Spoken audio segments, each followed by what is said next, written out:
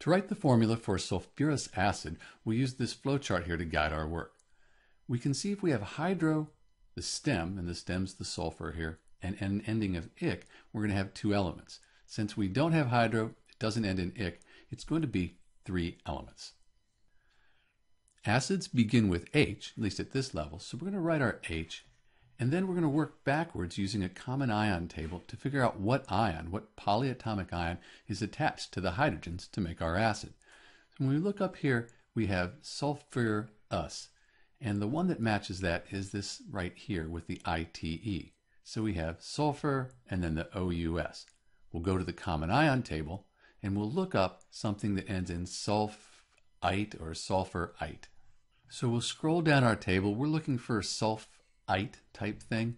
And as we go down, and there it is, SO3 2- is the sulfite ion.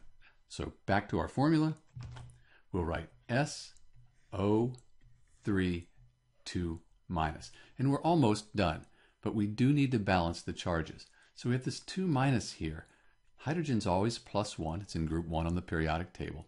So +1 and -2, they don't balance out. If we put a subscript of 2 here, then we'll have 2 times +1. That'll be +2 on this side. And over here, this -2, which applies to the whole SO3, that'll cancel out +2 and -2. And that makes H2SO3 the formula for sulfurous acid. We'll clean things up a bit. And there you have it, the formula for H2SO3 sulfurous acid. This is Dr. B. Thanks for watching.